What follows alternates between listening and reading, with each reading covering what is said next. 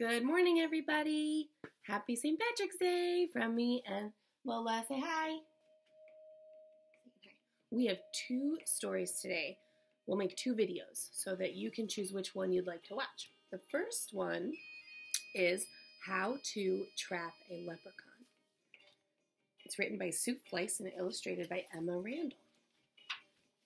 Ready?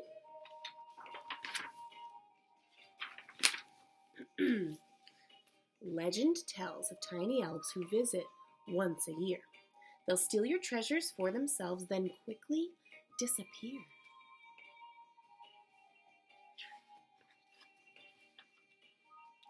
If you catch a leprechaun, he'll grant a wish, I'm told. But if he gets away, too bad. No luck, no gold. Poof.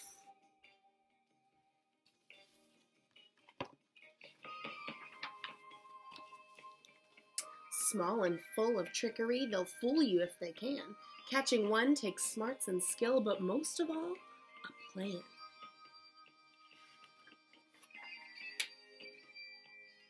The night before St. Patrick's Day, the leprechauns appear. If you wish to capture one, you'll need the proper gear.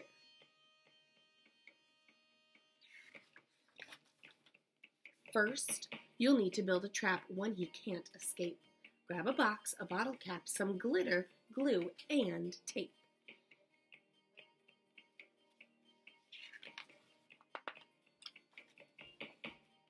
Use gold paint to coat the rocks.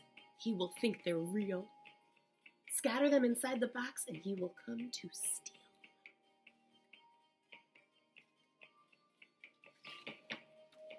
Oh, whoa.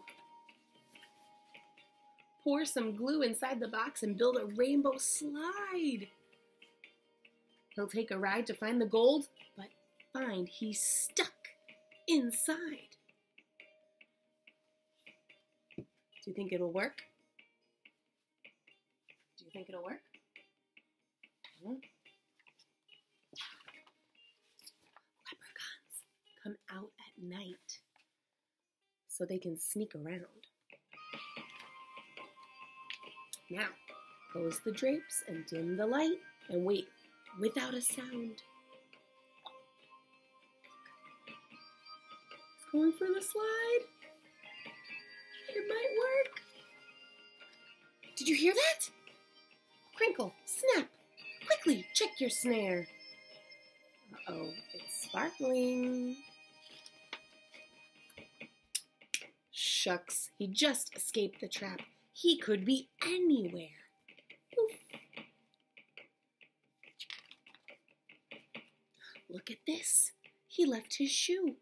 And in the shoe, a note. Tiny words addressed to you, and this is what he wrote.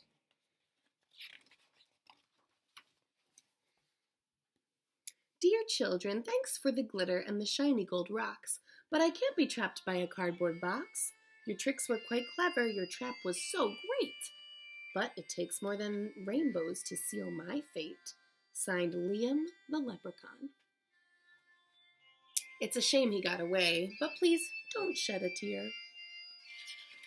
Go enjoy St. Patrick's Day and try again next year.